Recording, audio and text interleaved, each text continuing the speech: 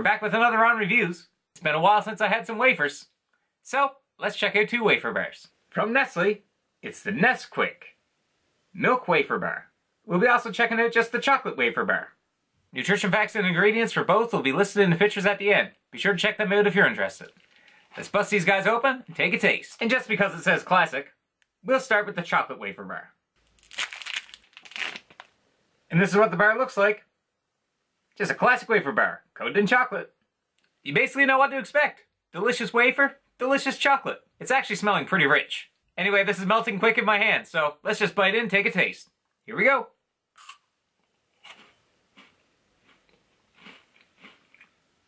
That wafer is so light and crunchy. Yeah, check it out. You can see all the wafers and the chocolate coatings. This is nice. Guys, I really like the wafer in this. The chocolate has a nice level of sweetness and a good taste.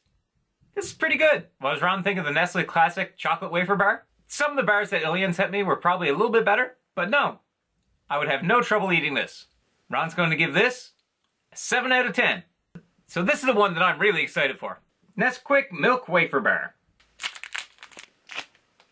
Well, turns out it breaks easy. This is what the bar looks like. And I guess we can look at the center a little early. You can see those milk layers, the delicious wafer, and a chocolatey coating. I'm expecting the chocolate part to taste very similar to the last. I'm interested about that milk filling. Is it going to be like a white chocolate taste? Or like a vanilla? I don't know. Only one way to find out. Here we go.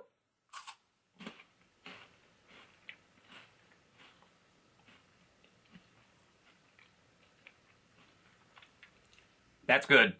I had to put it down. It was melting all over my hands. It definitely has that nice crunch of a European wafer. For some reason, the European wafers are always great. It's not like a white chocolate taste, and it's not like a vanilla taste. It's literally so creamy, it does resemble a milk. I can definitely see how they're going with Nesquik with that, because you add Nesquik to milk. It's just so creamy, along with the wafer. It's a pretty good combination. What does Ron think? A Nestle Nesquik wafer milk bar? It's solid. Ron's going to give that one a 7.5 out of 10. Very delicious. I bought both these bars at a store called Buckertoo. So if you have one in your area, there's a good chance you can find it there. I believe I've also seen them at Dollarama. Not 100% sure on that though. This has been a quick look at two wafer bars from Nestle.